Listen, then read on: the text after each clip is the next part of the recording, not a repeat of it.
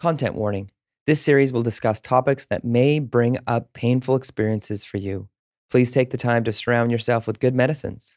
If need be, pause the playback and go for a walk, stretch, have a glass of water, and come back to the show when you feel comfortable.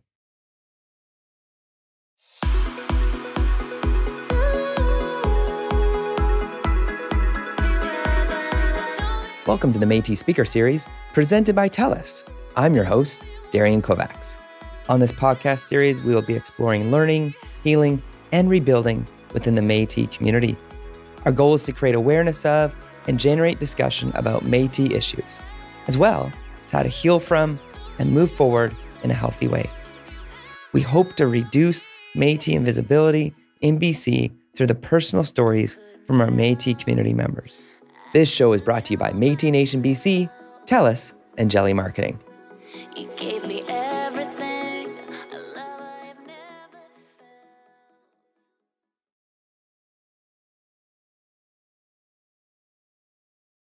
felt. Well, good afternoon. My name is Arlene Vrtar-Huot. My maiden name was Henry. My ancestral line comes from the Batoche Duck Lake and that region all in there, and ancestors from Big Bear Reserve and those nations around there. Yeah. So This was also me as at the top there. That was me as a younger woman doing the work. So I've been doing the work of residential school healing really since 1991. Wow. Mm-hmm. Yeah, involved in that. And tell me how that got started. Well, as I said, I was a social worker and started to do in those courses a lot of self-examination and that kind of thing. And so, went back over family history and that. And I had kind of been used to doing that self-examination because of personal history and some history of addictions. I had to take care of that. And by the time this work opportunity came along, and by the time I went into the social work program, my first one in Calgary at Mount Royal College for my diploma, I was pretty well along the healing journey, and had done a lot of that self-examination work. So I recognized the value in it, and I knew that there were many, many, many people in our communities that needed to heal, and so.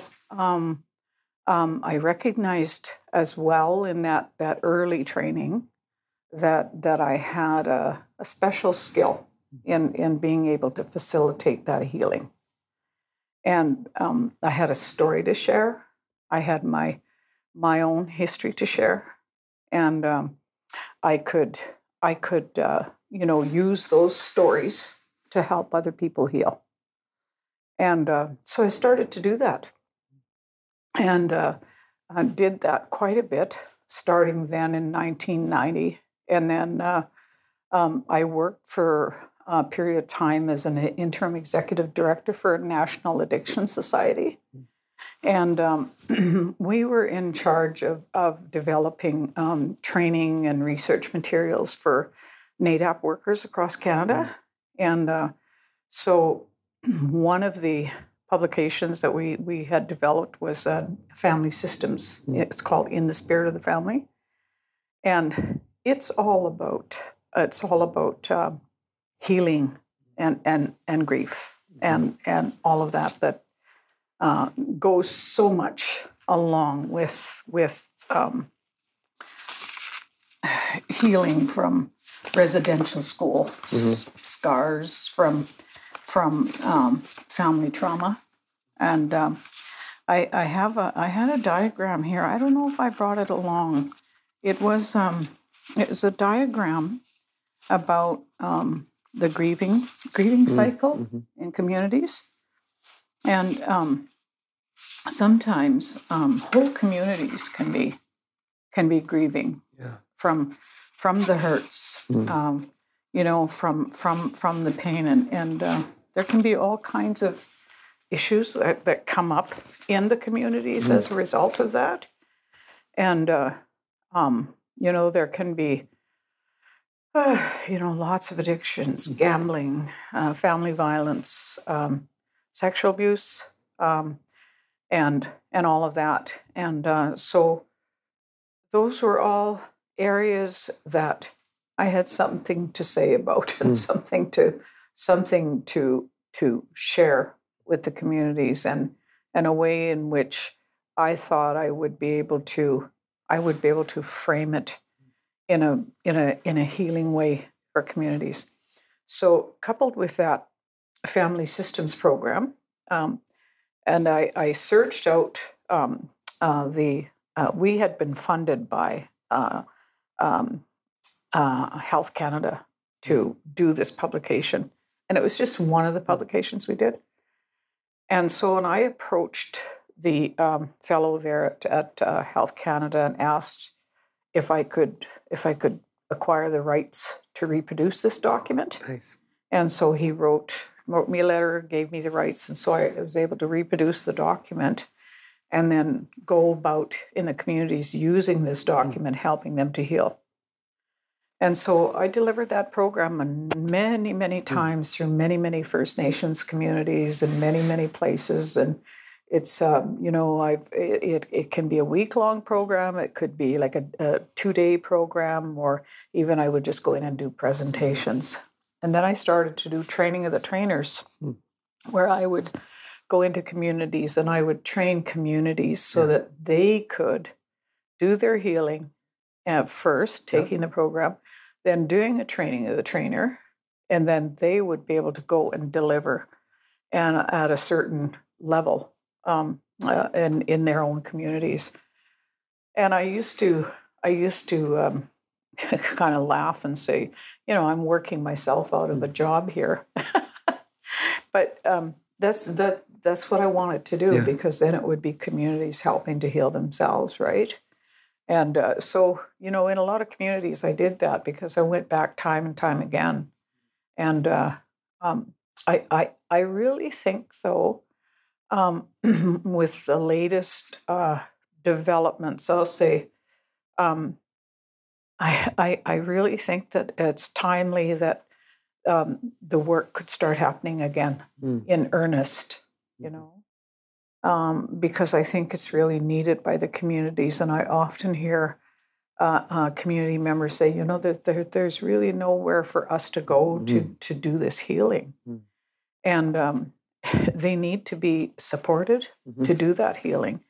And this workshop that I do, it can take up to a week, you know.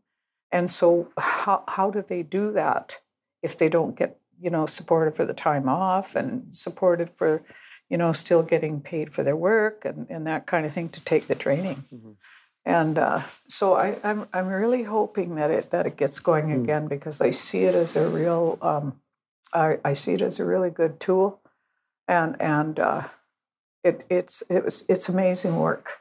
It really is, to see people and communities heal from those hurts and those pains. You know, And maybe tell me about your own personal story. My own history. Yeah. Well, this was my dad. Yeah. He was Métis. Yeah. His name was Vrtar-Huot, and this is his with Remembrance Day coming up in November. Like, I brought this along because I like to remember him and his service to the country. But my dad, my auntie told me that my dad had a really good education. He had grade 8, don't you know? And she said, and he was a really smart man. Yeah. And so my dad went and he fought in the war. And then once he returned, he worked for the Department of Indian Affairs as an Indian agent. And so he was Catholic, and he had gone to residential school. We went to a residential day school. And my story is different in that it's not one of extreme pain and hurt because of attending residential school.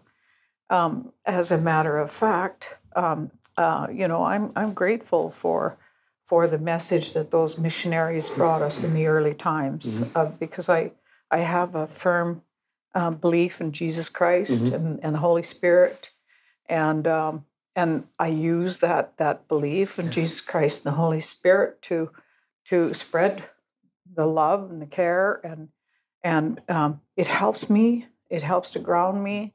It helps me with who I am. I still feel loved, and I haven't been given a spirit of fear, but a power and love and a sound mind. And I believe that I'm given that by God. And those were my early teachings, and I've never let go of them. Really, I had challenges in my life. Otherwise, I probably would not have gotten into trouble with addictions. But eventually, those I learned to apply those early teachings so that I could use them to get well.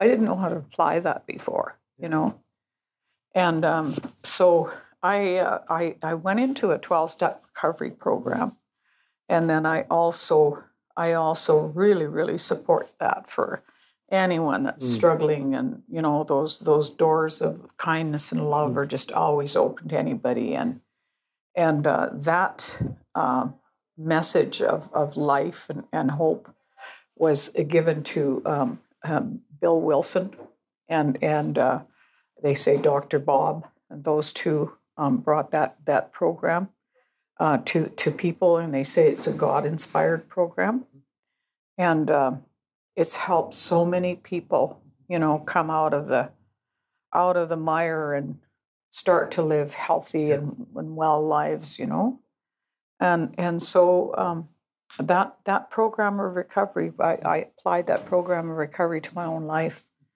and so today I really enjoy a sober, spiritually connected life, and I have a fairly good relationship with my children and my granddaughters and great grandchildren now, great granddaughters. I have 2 great granddaughters and a great grandson who just celebrated his first birthday last week. He's so cute. Yeah. So I feel very sad for those people that did not have a good experience in residential school. I absolutely know that everybody's experience wasn't the same, and for those that are hurting, there's help. There is help, and I hope programs that are developed to help people to heal, that they become more easily available, because I think we're still at the stage where it's like we won't talk about that, oh well, this is going on, and did you know this happened to so and so, and that kind of thing, and he had a car accident, and he was impaired, and and he's gone to jail, or this has happened in her marriage, and this kind of thing. But looking at the result, but never looking at the why, And I really believe those programs of recovery, and if you deal with also the residential school healing programs,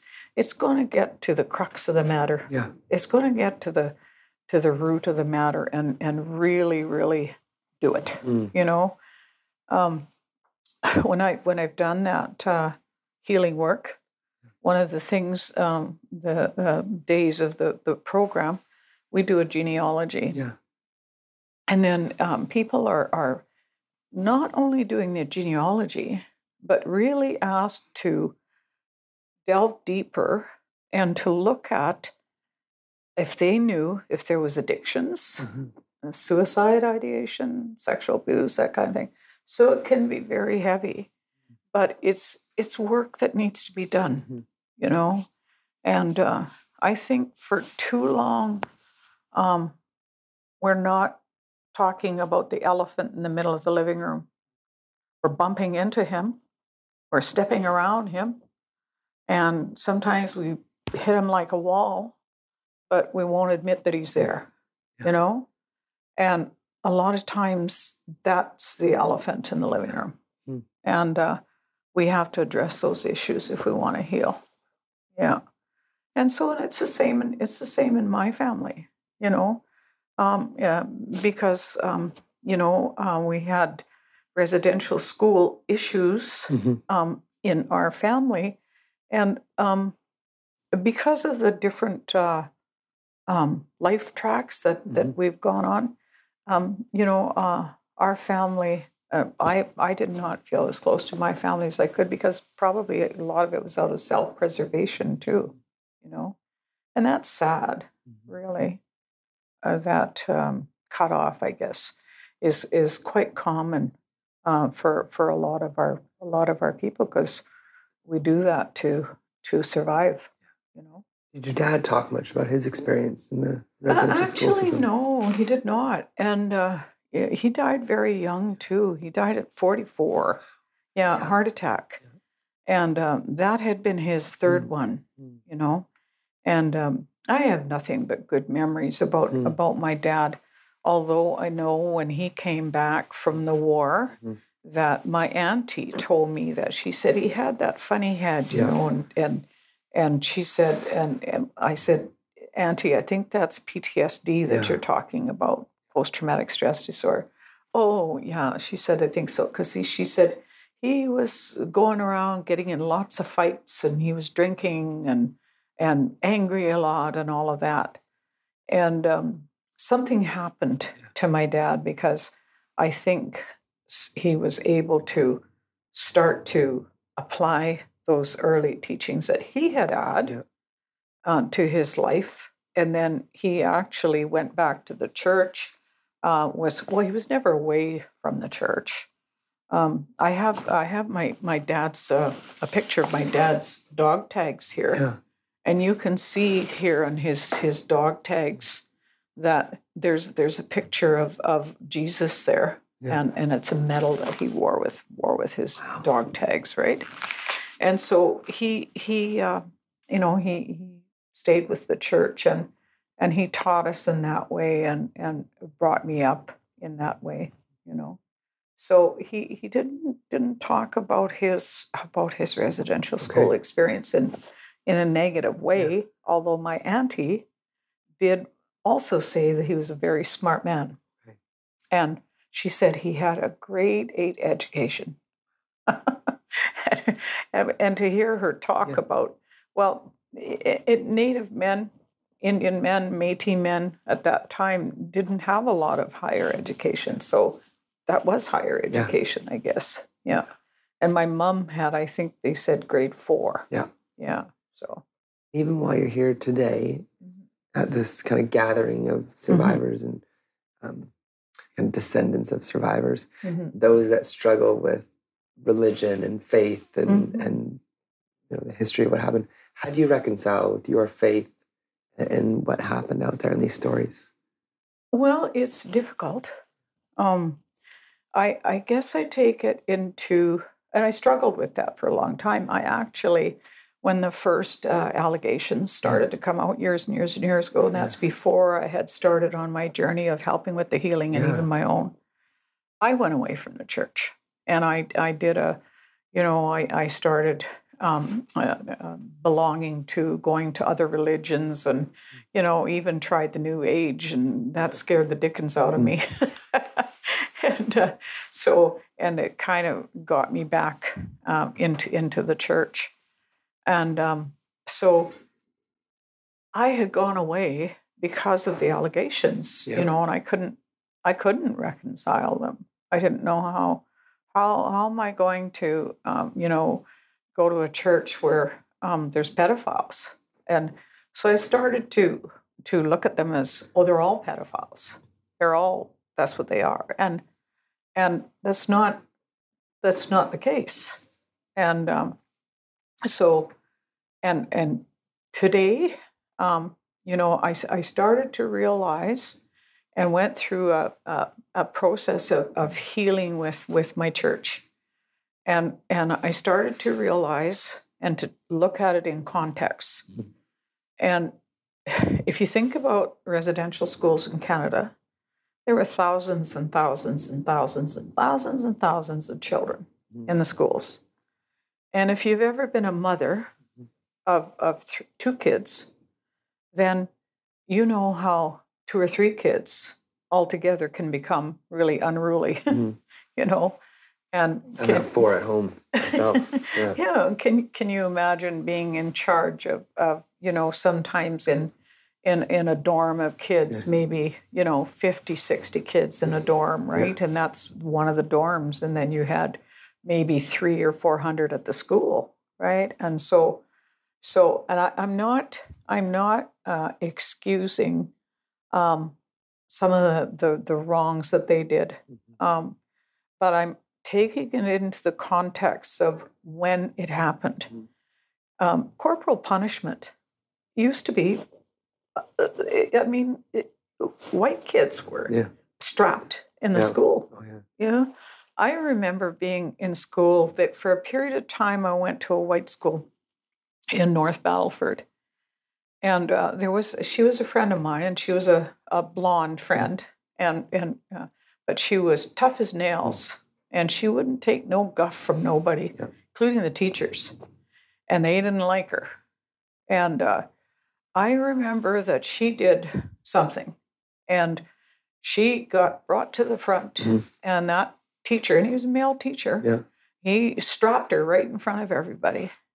And he brought down that strap on her hands, like pounding her hands. And I remember, that gets me here, where I'm watching that white teacher pound on another white student and pounding on her hands. And if she cried, it would stop, but she would not cry. She was so tough. And I remember sitting there thinking as a little girl, please cry, because I was just little. And she would not cry, and he just hammered away at her hands. I still have that memory, and that was an accepted thing, like torture of kids in school. So taking it into context now, and you have Aboriginal, First Nations, Métis kids in the schools, and there was that prevalent overall attitude that kind of abuse was acceptable to children at that time. And so the physical abuses, I take that into context. So, and then the sexual abuse, I had that happen in my own family. And so, where not myself was affected, but members of my family were.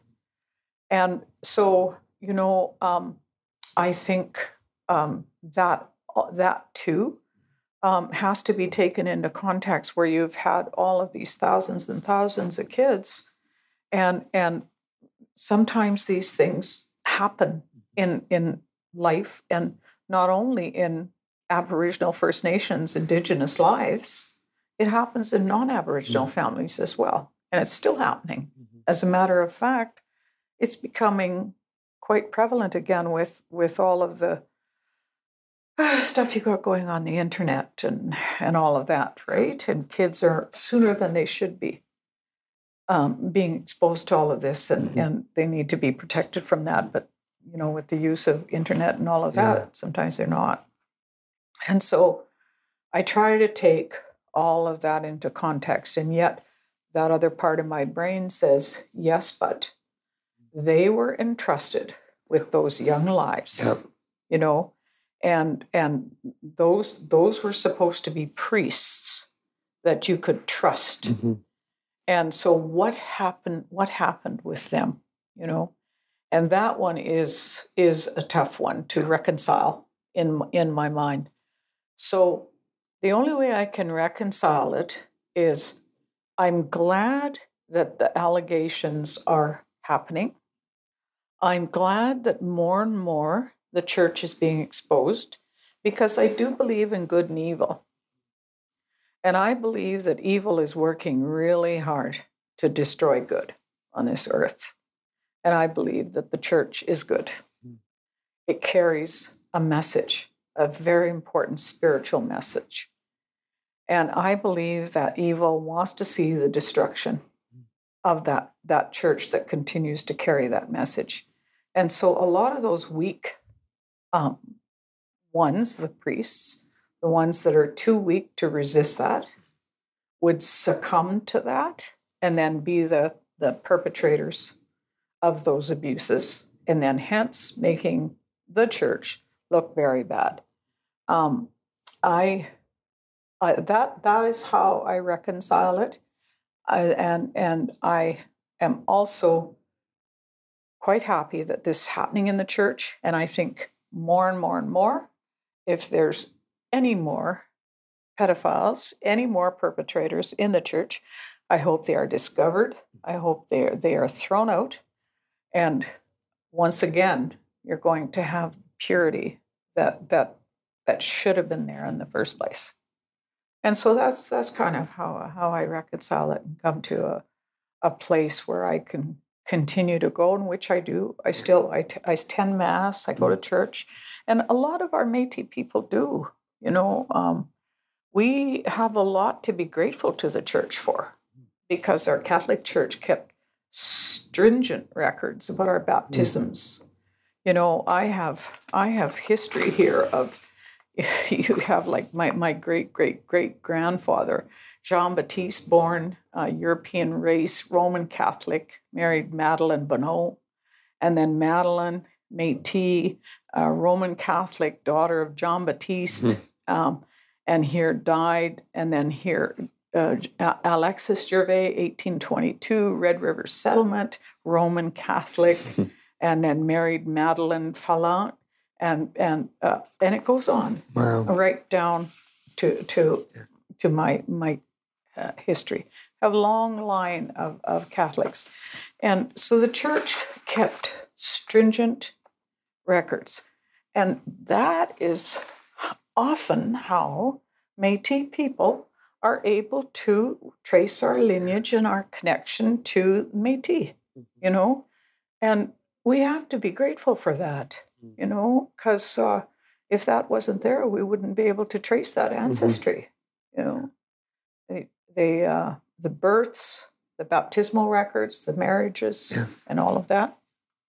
And my mom and dad were actually married in that church in Batoche. Okay. Yeah. I was just recently at Batoche this summer. Yeah. And I think my two older siblings were baptized in that church. Oh. It's a museum now. Yes, of course, yeah. You can see the bullet holes in the front of it. Yeah. Well, beautiful stained glass window. That's a veteran's pin. Yeah, and this one here is for the Métis Centennial Gathering that was in Batoche. Okay. Yeah, and that was really cool to be at. 40,000 Métis all there. You could just see all these canvas tents and RVs, and it was just wonderful. Yeah. And then this here is showing that I'm a Métis Elder for our local early years center there in Kelowna. It's called Mamawapun. And so just some little special pins on there. It's beautiful. It's beautiful. Yeah. Now, tell me about when the news articles came out, they would always put a disclaimer. This is a triggering article or this is a triggering story, and they would offer the 1-800 number, the hotline. Tell me about the hotline and what that offers. Well, I've not called it, but I think that hotline, anyone can call that hotline at any time. I believe it's 24 hours, and that was a long time ago that 1-866 number came out. And I would suppose by now they've probably gotten many, many, many calls. And that's so good that it's there. I know one of the speakers today was at the conference was talking about another 1-800 number. I don't know if it's the same one. It might be different. Yeah.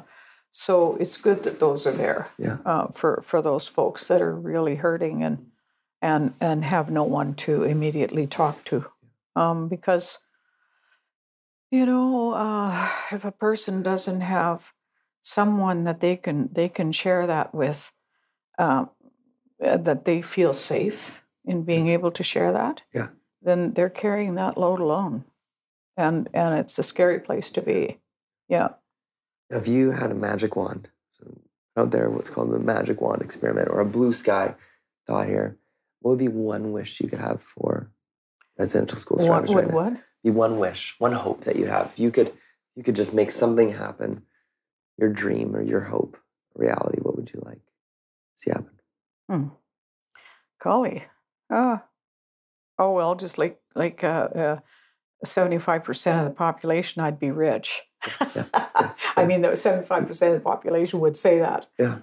But rich doesn't mean really rich, right? It's, I could be rich and very unhappy, and if I was dealing with issues of addictions, if I was dealing with issues of sexual abuse, if I was still dealing with issues of residential school, all the money in the world isn't going to help me to heal. It's what I talked about. It's about getting to the crux of the matter. And getting to the crux of the matter. As I was talking to you before about this work that I did, a part of the work that I do is also was with a program called The Right to Be Special. And that's a sexual abuse disclosure training workshop. And so that work was developed for these NADAP workers, because one of the things that they told us as an agency that was responsible for developing their training materials was that 80% of the people that came to them for addictions help, 80% of them had been affected by sexual abuse. That's huge. Wow. And so they found that sometimes they were affected. If they couldn't deal with it, you don't feel comfortable in talking about that. So what do? You shut down the disclosure. Sometimes that disclosure will be the only time. That might be the first time a person's gotten enough courage to come forward and say, this is what happened to me. And if they don't have that support to carry on with that healing, it gets buried again. And then, that those hurts that are buried, if you don't do something about that pain, it'll kill you. And it can actually literally kill you through suicide. You might drink yourself to death. You might drug yourself to death. You might violence yourself to death. Family violence, what it can do. And so that healing work is so important. So going back to your original question about what I would wish for, I think I would wish that we would have the courage and have the place to go to do our healing work. And you're not going to get platitudes, and you're not going to be told, well, here, beads and moccasins. It's important. That beading is important. That waving and all of that. But it's not going to get to the crux of the matter. You're not going to talk about what it is that's really hurting you, And so that would be my wish, that there would be a place that a person could go when they were ready to go and do their healing. There are all kinds of treatment centers for addictions. Yes. People can go into the treatment centers and work on their addiction to alcohol, their addiction to drugs, and it's all about that. And it can be a month of that. Yeah. What if we had those kind of treatment centers for residential school healing? Mm-hmm. How And they got paid to be there. Or they got their wages covered. Oh, yeah. Yeah. And how much healing would take place? Yeah. We would do so much for those people that were on the streets. Yeah. For those people that are in broken families. There would be so much that would be done, but specifically about the residential school healing for our people. Yeah. Yeah. So that would be something I would really like to see. Yeah. Is there anything else you'd want to share with listeners and viewers? I think this is just wonderful that they have this opportunity for the community to come together. And they're going to be asking us here, I think, about, do you want MNBC to do for those people, the residential school survivors? And I will be vocal about that. And one of the things would be that, there needs to be special places where people can go and do their healing work. And I think that there are a couple that have started that. I think there might be now, but this in First Nations communities. And so I'd really like to see that happening in our Métis communities, specifically for Métis. Yeah. Great hope. Great dream. And so, just gratitude for this happening. Yeah. Gratitude for you folks for being here. And when will I be able to see the podcast? Yeah, you give it about a month or next year. You'll be in the next season, and yeah, no, I really. So where would it be? It'll be on the everywhere you can find podcasts. It'll be on YouTube as well. It'll be on the website. And what was the name of it? Podcast. Métis Speaker Series. Métis Speaker Series. Yeah. Okay. Yeah. And in about a month, you say. Yeah. Oh yeah. You'll get your portrait done by Nevada. She's gonna paint you up all beautifully and okay. Yeah. Okay. Well, thank you for sharing your story. Yeah, I really appreciate it.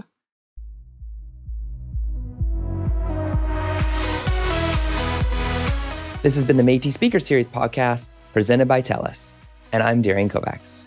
Thanks to Métis Nation BC and TELUS for making this possible, with funding provided by the Civil Forfeiture Office's Indigenous Healing Stream. You can listen to all of our episodes, learn more about the podcast, and sign up to the Métis Nation of BC newsletter to stay up to date on Métis news at métispodcastseries.ca. You can find out more about the music we're playing by Love Life by visiting SoundCloud at soundcloud.com/lovelifeofficial, LUVLYF official, and link in the show notes for your convenience. Follow us on Apple Podcasts, Spotify, or your favorite podcast listening device. See you again soon. Mina Kawapa Mitten. Thank you, Marcy, for listening.